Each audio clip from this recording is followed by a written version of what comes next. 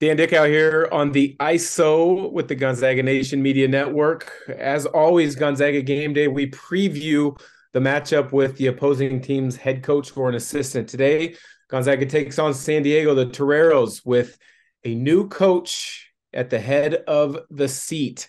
You may know the name well, Steve Lavin. Coach, thanks for joining. Great to be with you, Dan. Hey, let's just jump right into you had a couple successful runs as a head coach, first at UCLA, then at St. John's. Then you kind of took my seat in the broadcast booth. What allured you back to coaching? Because the stresses are much different. The demands are much different. Yeah, I think a life in basketball, going back to, picking up the ball as a youngster and 10 years old, you start playing, and then through high school and college, and then fortunate to get into the coaching business in 1988 with Coach Katie at Purdue, and that led to coming to UCLA.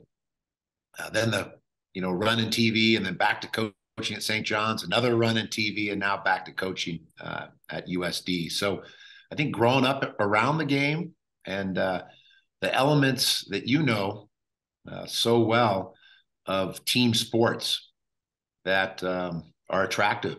And so teaching on a college campus, the camaraderie, with your players and your staff, and the common goals and objectives that you have, competition.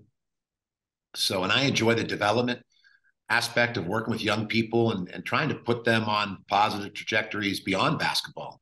And I think the education helps with that, but also just the values, some of the virtues you learn through team sports sustain you for life beyond the sport itself. So a combination of all those elements. And I lost my mother and father, over the past, 8 years.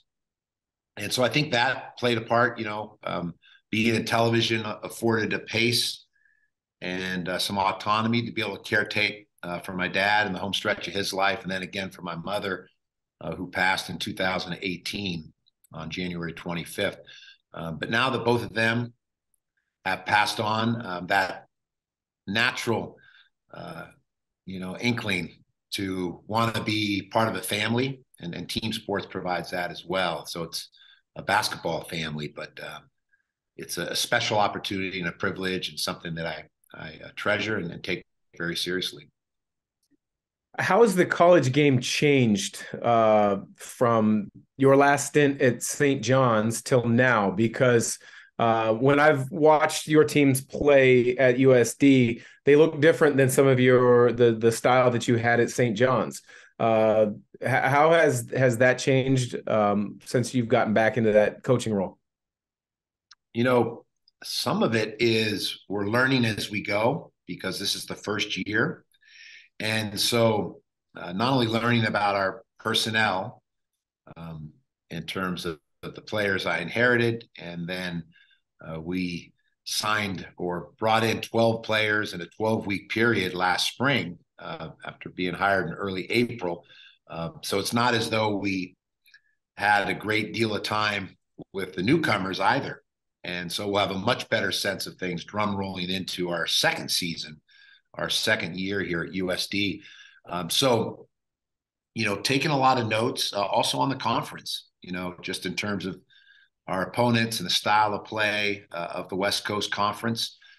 Definitely the elements of recruiting are different than when I was at UCLA or St. John's. The frequency of transfers, the transfer portal, the grad transfer portal, being able to transfer without having to sit out, that first time that you move from a 4-year school to a 4-year school.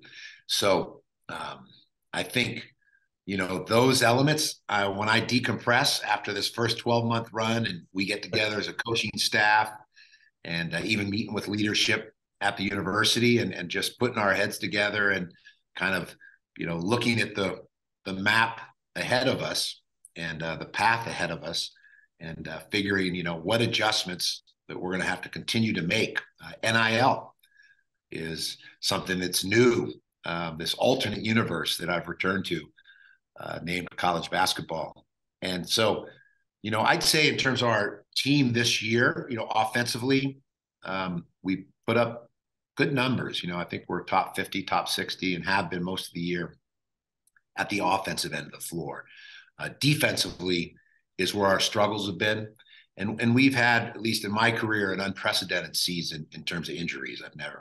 And it's even our team Doc Murphy, was the former Chargers, team doctor way back in the day, and has been at USD for years. He's said he's never experienced anything like this in any sport, not just men's basketball. So we've really just try and take it day to day and continue to make adjustments and modify and do the best we can. Our players, I'm impressed with their mindset in terms of not getting discouraged and players being ready. We've had a number of players who earlier in the year weren't receiving minutes that now are either starting or they're in our rotation and receiving big minutes. And so there's a silver lining there in terms of looking to next year. They've gotten some reps, some game experience. And so they're further along in their development because of the number of injuries to our starters. You mentioned the injuries that you guys have had, and so it's been a different assortment of starting lineups throughout the year. But when you are healthy, you got some really good offensive firepower. Marcellus Erlington, Jace Townsend are the first two that come to mind. Eric Williams, a transfer from Oregon. Give us a little snapshot of how you want to play. Well, number one, if we can get stops defensively, and we demonstrated that in our last game against St. Mary's in the second half. We were down 23 points.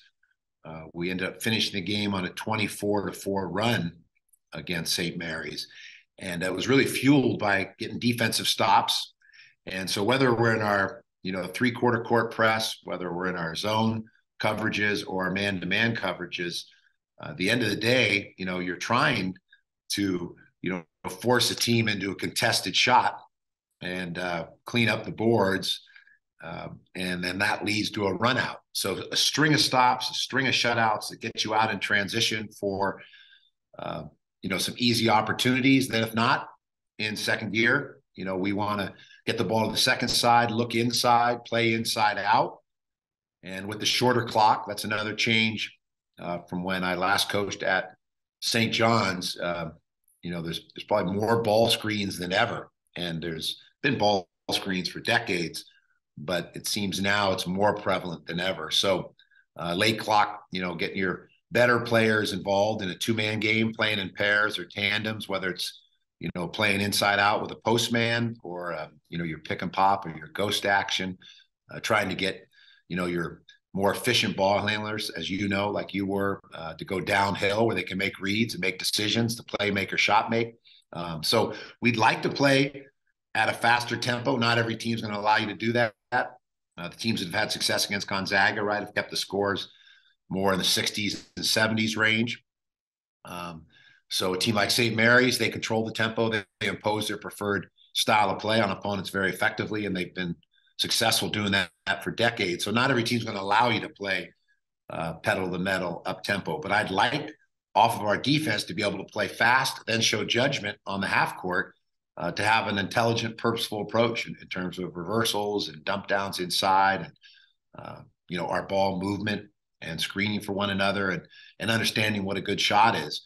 But building cohesion is one of the more difficult aspects of team sports and in basketball, because there's an interdependence on one another. And I think in this era, it's as challenging as ever, because you don't have the continuity of your roster from year to year with the turnover. And so we're striving for that. We hope to have players that want to stay here 4 or 5 years if you redshirt them. But if you just look at the numbers, the analytics, the trends, it is going to be a situation where, almost like junior college coaches, you've got to adjust to your roster and tweak your system and style of play so it fits, the group of players you're working with. And so, but yeah, in the ideal, defense creating your offense and building cohesion. And we've struggled with that this year, to consistently sustain cohesion. The injuries and the newcomers, the combination of a first-year staff too, in terms of us working together, Even though we're familiar with one another, it's still different when you put together a staff of 9 and you bring in 12 new players, and then you have the unprecedented amount of injuries, which lead to different combinations of players. So you put that all together, and we're just learning as we go, and trying to continue to teach and not get discouraged or frustrated, but again, trying to control the controllables, as they say, because there's so many aspects or elements we can't control.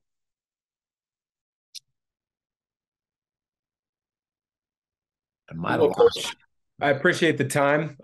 Best of luck. Welcome to the WCC. I know we've texted over the last few months, but enjoy the kennel tonight. Best of luck finishing out this season, the WCC tournament, and getting the program in the direction that you're looking forward to it being in. Thank you, Dan. Tall task, but we're up for the challenge. Appreciate it, and we'll talk soon. I'll see you tonight.